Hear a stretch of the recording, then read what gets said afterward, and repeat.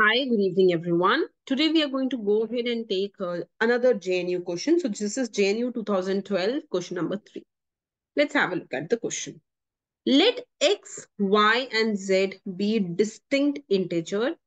X and y are odd.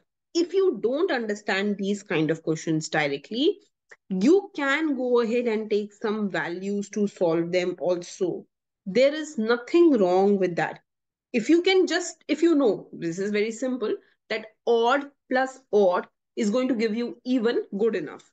But if you think that there is some confusion that I may have, just take x, y, and z to be some numbers and solve.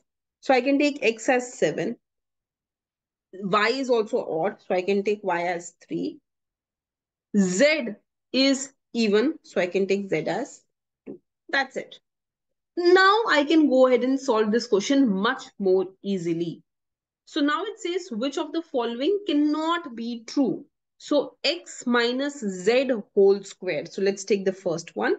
X minus z whole square into y. So 5 square into 3. So 25 into 3. This is odd, isn't it? X minus z is itself 7 minus 2. 5 whole square is 25 into 3 is 75. It's odd. So this itself is an incorrect statement. Let's have a look at the second one. X minus z into y whole squared. So this is going to be 5 into 9, which is 45, which is odd. This is correct. X minus z into y is 5 into 3, which is 15, is odd. This is correct.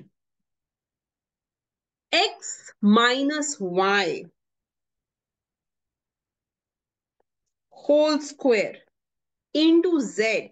This is 4 whole square into 2. 16 into 2. This is even. This is correct. So which of the following cannot be true? This cannot be true. So this is the answer to our question. Very simply, it can be done by just interchanging x, y, and z positions. Now, what do I want you to do? What you have to do is recheck all these statements. If x and y are even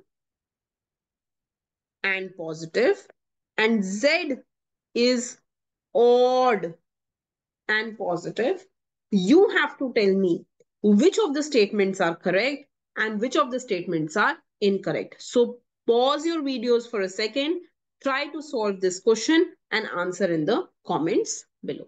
Okay.